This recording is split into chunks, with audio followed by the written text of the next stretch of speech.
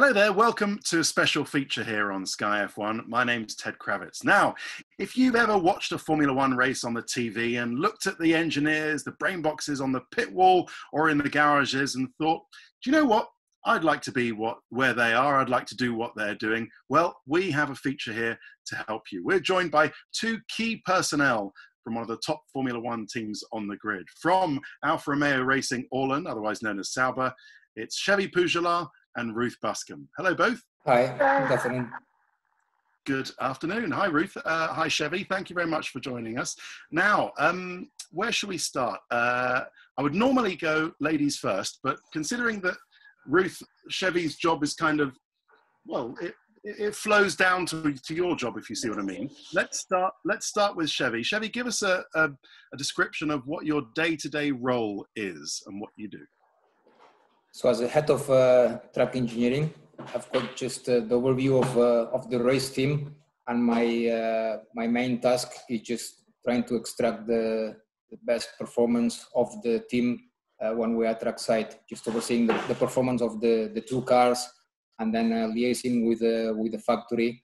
That's mainly the task. Okay, and as I say, if Antonio Giovinazzi or Kimi Raikkonen are doing particularly well, or maybe sometimes particularly badly on TV, we do get a shot of the Alfa Romeo Racing Orlen Sauber team pit wall, and almost always next to you, Xevi, is Ruth Buscombe. And as head of strategy, Ruth, explain what that is and what you're doing up there, working with Xevi and the two race engineers. So what you're seeing when you're looking on the pit wall is actually just the tip of the iceberg, really, of what you do as race strategy. So you obviously get to see the race strategy in the race, but my job is more than just looking at the race itself. We have to do strategy in terms of qualifying strategy, tyre selection, how we run the race weekend, trying to give as much information as possible on our competitors, both to people like Xevi and also to the race engineers in order to help make the best possible decision making. Okay, so obviously preparation makes perfect. What about the day-to-day roles at the factory then for both of you? I mean, the exciting stuff, Ruth, first is when you're making decisions on the fly and you're saying, oh, can I undercut this person? Can I overcut them or whatever? But does a lot of the work start back at the factory? Yeah, so strategy is, unfortunately or fortunately, depending on which way you look at it, 98% preparation, and then 2% of it is actually the exciting part that you get to see on the TV. So what we're doing at the factory, it's a mix of post-race analysis, pre-race analysis, tool improvement, trying to improve our own understanding of certain elements of the race, potentially looking at different modelling techniques to see if we can come up with a better way of modelling the strategy, and which in turn helps us make better decisions. And Xevi, how much factory stuff do you have to do? Are you in there every Monday after a race, and is it fairly full on? Yeah, it's quite a lot of activities going on during the week. We've got between races a week or more. And basically first we need to analyze what has happened during the race weekend. So we need to coordinate all the different analyses in the different areas. And then simultaneously we keep working on preparing the following event and trying to chase up all the design improvements, all the aero upgrades. And then we'll start to prepare a lot of simulation work as well to see what will be the configuration, the car configuration we need for the next event, and how we will distribute all the tests. So that week gets quite busy with meetings with different groups in the factory and just distributing all the tasks within the group. Okay, so how did you both get started? Ruth first. Xevi, first of all, how did you both get started? Yeah, me. Okay. So even since I was a child, for me it was clear that my target was to be in motorsport. Even if at the beginning my dream was motorbikes, because being based in Spain, motorbikes was everywhere. You know, people either racing or driving motorbikes. So my dream was to design and compete with my own motorbike. But then I couldn't achieve that one. So after university, I had the opportunity to join a go-kart team, and that's how I got into motorsport. Okay, And my goal was Formula One, either to achieve the top of the scale in motorbikes, that was MotoGP or 500cc, or Formula One. And once I had the opportunity to start in go-kart, then I decided to keep on the four wheels and follow the Formula One route. For me, it was, when I go back, that was in '94. At that time, internet was not many opportunities. It's not like now, no social media, no mobile phones. So how, from Spain, how can I contact the Formula One team? Or how can I meet someone in a top level of motorsport? That was the main difficulty. And I thought that going in go-kart and trying to go international, I did the European and World Championship. At some point in the paddock, I will meet someone from another country with a higher level of motorsport, and from there another one, and that will bring me to F1. And it took some time, but that's how I achieved it. I followed all the steps from go-kart, Formula Nissan F3000, and I joined F1 in 2002. And which teams have you worked for in the paddock? In F1, I've been in Jaguar, Williams, HRT, Toro Rosso, and Sauber Alfa Romeo. Okay, so wide breadth of experience there. And Ruth, judging from your accent, and I think people will know you, you're not from Spain. How did you start? What was your route into motorsport? So my route was maths is basically the short answer, and the longer answer is I always loved Formula One. I always wanted to work in Formula One, where a house where it was on the Sundays, and when I realised you could do maths and be able to use that to make cars go quick, that was it for me. So I was, from that point, I always wanted to work in Formula One, and I wanted to be an engineer. For me, I had the internet, and so I was able to look up and see, and also from actually reading Autosport and things like that, where a lot of the technical directors in the UK had gone to university. So about the age of 11, I decided that I wanted to go to Cambridge University, because that's where people like Paddy Lowe and James Allison had gone. And so it just seemed a case of, similar to what Xevi described, of that was the route. They're very good. I'll try and do that. Seemed like the most sensible path to take. So that's what I did. Studied lots of maths at A-levels and physics, which is very important if you want to go and do an engineering degrees these days. And then went and read actually aerospace and aerothermal engineering at Cambridge.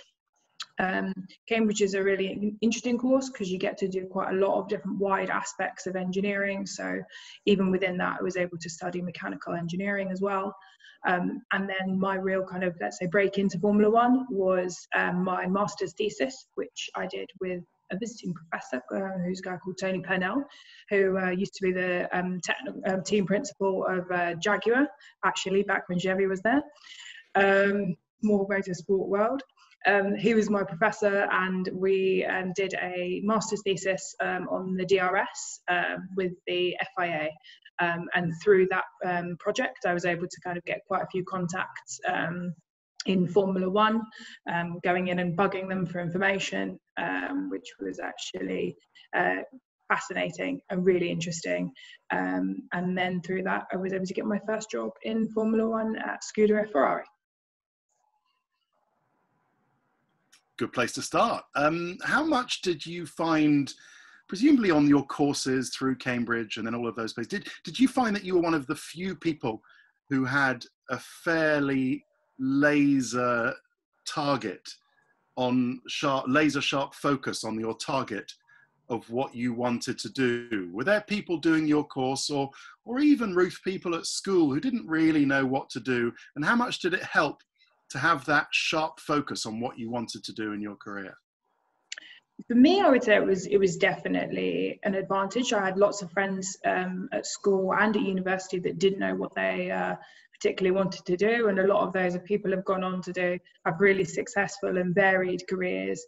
By the time I got to Cambridge, I'd say there was quite a lot of people, certainly from the United Kingdom, people that had come to do a degree from other places in Europe, where it's just quite easy to come across when I was there. and they were focused on Formula One, part of the Formula Student project at our Cambridge University. We were kind of a bit more like Hesketh. People expected us to be great because we were Cambridge, but we were like Hesketh without the win. We were terrible.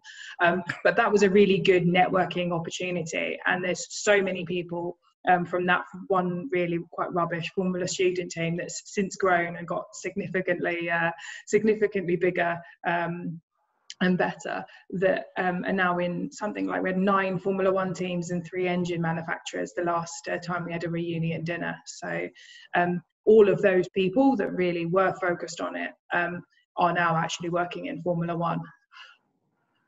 So who was the Bubbles Horsley and who was the James Hunt in the team?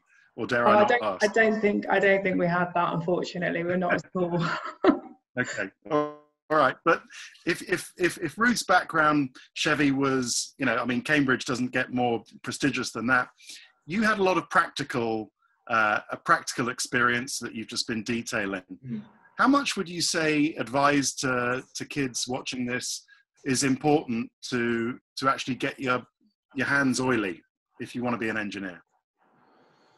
I think it's, you know, if for the motorsport, the guys that have got this kind of passion, they want to work in motorsport, I think it's very important as well to understand or to get a practical approach. I think you need to have both sides, and also I would say that it's really good to have like the opportunity to go straight from university to F1, but it's also good if you do all the steps and you see how a small structure works and what is needed to get a racing team working, and also to understand like the drivers, or it part like when you're working in go-kart, everything is you have got less people, the chassis, everything looks simple, even if it's quite complicated as well. So I think is very good. It's not only about F1. I think it's important if you have got the opportunity to do a few steps before F1, is giving you a very valid and wide knowledge of the industry. And I think that needs to go together with the people that they are more theoretical, or like Ruth that is all on numbers. I think you need both kind of approaches to work well together. And Shelley, what about subjects at school for maybe some younger kids watching this? What subjects at school would you recommend? For me, it's all what I like is when I did mechanical engineering, all the physics and all the mechanics. That was really something that I tried to, like in Spain now, everything has been changing, and even all the universities, I didn't have any kind of study like directly to automotive. It was like generic mechanical engineering. And but then trying to understand and try to apply what you see at school, at university, how you apply that to the real world, and especially when you go racing, and just trying to find yourself a way to explain everything is happening on track. It's always on the way how I try to approach it. Since I was working in go-kart, is what's happening with the chassis, what the driver is saying. Try to explain on a physical way what's going on there. Why is he saying that? That's on the way how I always do it, and try to find also an explanation on the data. Just trying to visualize what they say, the drivers. Okay, and Ruth, talk to us about the STEM subjects. Is it science? It's been ages since I went to school. Science, technology, engineering, and maths, right? And is that the ones? Is that it? Oh, yeah, so the first thing is, if you want to be an engineer in really anything, even Formula One as well, you want to make sure when you're doing your GCSEs, you try and do your triple science rather than the double science options. So that's one thing that will give you a big advantage, and also make it a bit easier when you get onto A-levels later as well.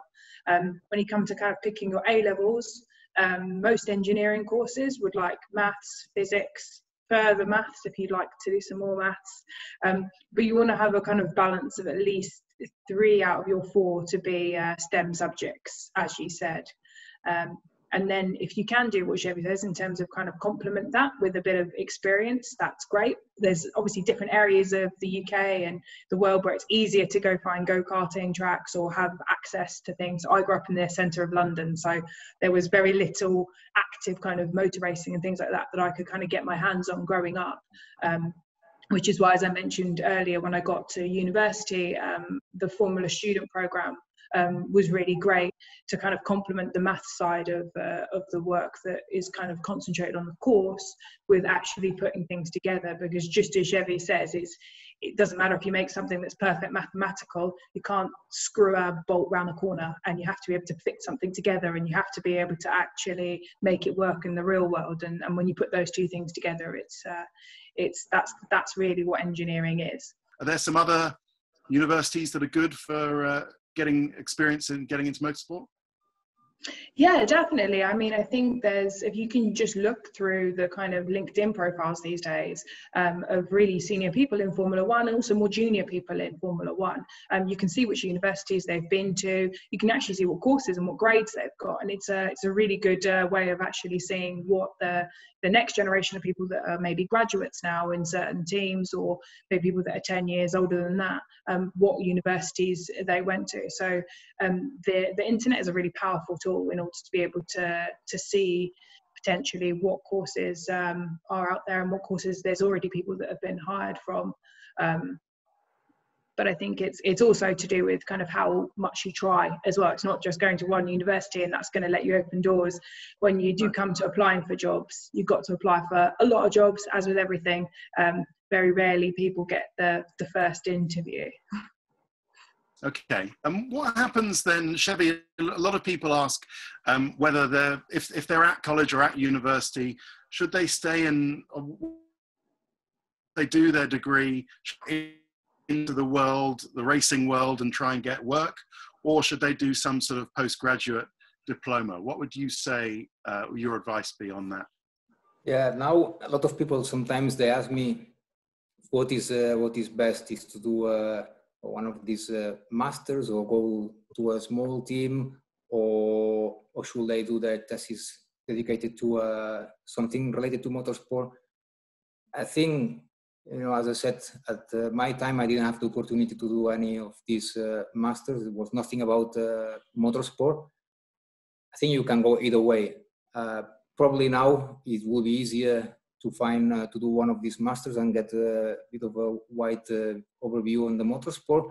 But if someone hasn't got the opportunity, I would say that it's still very valid if you can find any position as just to learn in a small team, either go-kart or Formula 3 or any kind of these promotional championships. That will be already, I think, valid to get the experience and to get the knowledge. Yeah, I think either way for me will be valid at the moment. What do you think, Ruth? 50-50? What would your advice be? I would say it really depends what part of Formula One you're interested in. Are you wanting to be an aero engineer where there's certain specific effects that if you have a PhD that could give you an edge in terms of applying, or do you want to be an engineer at the track where actually, as Xevi says, potentially having a more kind of, let's say, experience in smaller teams could help you. So I think it really depends on what role you want to do, and also what PhDs are available. In the UK, most of the engineering courses are 4-year courses with a 1-year master's stuck onto them.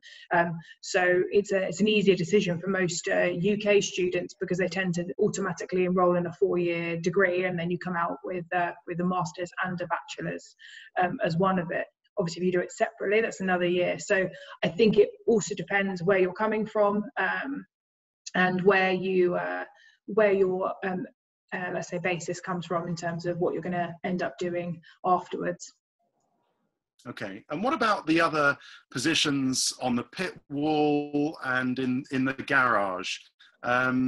Ruth, do you find that there are people who've come from all sorts of backgrounds and all sorts of university courses or schools that are doing all sorts of things, or do people tend towards the either engineering or aeronautical engineering or mechanical engineering, something like that?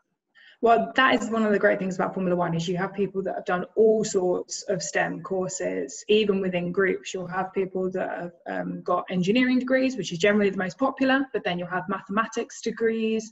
Computer science is another very popular degree, and even some like natural sciences, so physics or even chemistry. Formula One is more about the way that you attack a problem, and it's about working a problem, and it's about finding a solution, and usually the tools we have to do this are often simulation based, so that actually lends itself to a whole host of degrees, because it's not necessarily the knowledge that you learn in the degree itself, but you're learning how to learn, you're learning how to attack a problem, and how to solve things quickly and hopefully not get panicked. Right. And what about carry on, Xevi. Yeah, and what Ruth says, then you really need a solid study in what we said before, maths, physics, and then it's how you will learn to apply that to the reality. That's what it counts. That's why, then what you have studied, if you are solid on that, then the years you will spend in Formula One or in motorsport, it will give you the knowledge how you will use your knowledge to apply to the reality and get a good result. Okay, so finally, you two, would you recommend the job? Obviously you would, because otherwise you wouldn't be doing it yourselves, but what is it? Let's put it a different way. What is it about the job that you do that you would recommend that's particularly rewarding, that you enjoy doing the most, and that gives you the best thrill? Xevi first. It's a job that you learn every day, as I said, because you never stop. It's always a chance that you can do something better and different, and that's something that is very motivating. You need to be very competitive, and you need to be prepared to your job is part of your life. If you are prepared to do like this, I think that's the job you want. Formula One, especially with the amount of races we do, the amount of traveling, is something that it takes a big part of your life, and is very good, because when the result is good, then you really feel proud of it. At the same time, sometimes it doesn't go on your way, and it will be quite painful, but that's what it is, and you need to don't give up, and you keep pushing, and then time comes around and it gets better again. And this kind of a lifestyle is what I like, and what people is doing motorsport, I think, is what they're looking for. It's definitely, it's not, you don't get bored. It's not consistency. And Ruth, you've worked for some of the most famous names in motor racing, Alfa Romeo, for Haas F1, and of course, for Scuderia Ferrari. They don't come much more famous than that. How rewarding is it? And what is it you love? And I thought also for girls at school who might not have considered Formula One or race car engineering as a destination that was possible for them. Well, for me, there's something magic about a Formula One team, and when you achieve something and you can be part of something that's bigger than you, and that's combined with what Xevi says, that's the thing that makes Formula One so addictive and such a ever-changing thing, because you really do get to see your part fit into the big picture. And then when you have a good day or a good championship or a really good, even like a small moment, there's this huge sense of kind of, pride and relief often. And once to get, and when you get those moments on your own, individually, it's one thing, but when you actually get it and you're kind of surrounded by happy faces and people together, that is something really special. And if you look across all sports, it's the same. You see pictures of people jumping around together, like kind of crying with like happiness, and that magic that you have in a Formula One team is something that certainly with STEM subjects, it's quite a unique place to be, because normally the sports element is quite far removed from, let's say, the technological developments, or people doing the coding, or people doing the analysis. And for me, the great thing about Formula One is you're there on the front line. You're able to kind of use your math skills, use your teamwork, use your coding skills, and then you get to go to the race and you get to see it every 2 weeks or every week. And that kind of feedback loop of whether you're doing a good job or a bad job, as Xevi says, it's a lifestyle, and it really does make you know when you're doing a good job, makes you know when you're doing a bad job, and it definitely pushes you forward in order to try to get the best out of yourself and also get the best out of the people around you. Yeah. And just going back to that female participation, Ruth, you know, actually we do see quite a lot of female strategists, don't we? There's Hannah Schmitz at Red Bull, there's Bernie Collins at Racing Point, yourself as well. So is that particularly a mass thing? Is it that, well, there's an old joke that women can multitask better than men. Is it thinking outside the parameters of that? Well, I would say it's a shame because there's 10 pit bulls, so statistically there should be at least half women. So I don't think we're quite there yet, to be honest, if we're going to have equal representation. No, I think the main thing with Formula One is letting people know they're welcome. You know, it's about that when people watch the TV or play a computer game, that they see people that are like them and they feel like they are welcome and they're able to come into that sport. And it's so important that we have that at the grassroots levels with girls, with people that maybe don't come from the background that Formula One's typically been from. You know, Xevi came from Spain, whereas he said there was a lot smaller amounts of Formula One there and in other countries than there was in the UK. So I think it's really about advertising ourselves as a sport and saying, look, we want the best people. We don't care where you've come from in the world. We don't really care what gender you are. And we are welcome and we are open. And if you're good, you'll come here and you'll have a great career. And I think that's what, as Formula One, we've made steps towards, and we should continue pushing, because the car doesn't care.